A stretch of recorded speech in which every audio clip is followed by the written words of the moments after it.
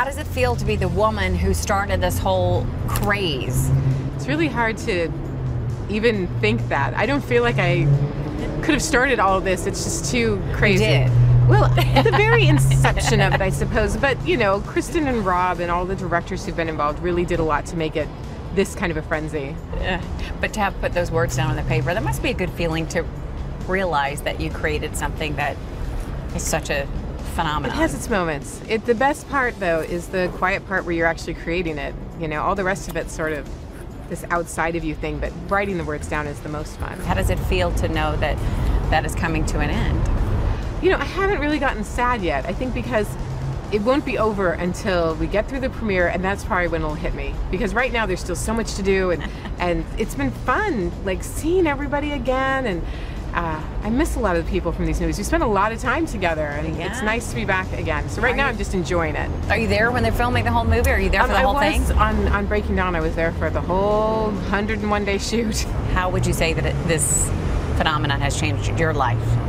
Well, this part of it, the movies, in some way have made my life easier. There was a point where I was kind of the focus of some of it, and it was really uncomfortable. And then movies came out, and all of the attention shifted to Rob and Kristen Taylor. It was like, yes! I feel really bad, though. They've had so much, like, you know, press in, you know, in difficult situations. It's just been a lot of people staring at them for a long time, and I'm really grateful that's not me.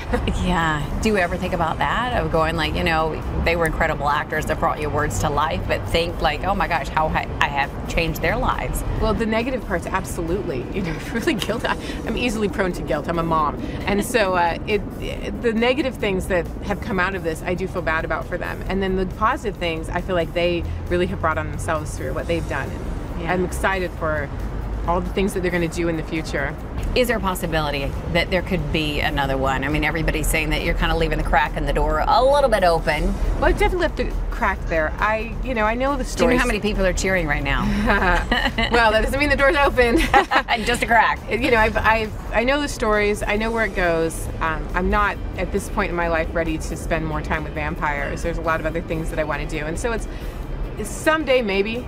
It might just be like right before I kick it, I'll tell everyone what happens, just so I won't have it die with me, or at least write it down for somebody. Everybody is so curious because they've loved the Twilight series so much. What are you going to be doing next? Well, next will be The Host. My other novel is going to be coming out in March, the movie.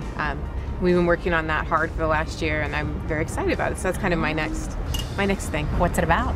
The Host, it's about aliens. Totally different direction. Vampires to aliens. I like it. Well, I grew up on sci-fi, so in my heart, I'm a sci-fi girl. Yeah. Are they gonna have a nice love affair, as good as Bella and If Edward? I write a story, there's pretty much guaranteed there'll be love in it. That's just who I am. I can't apologize for it. I'm a romantic.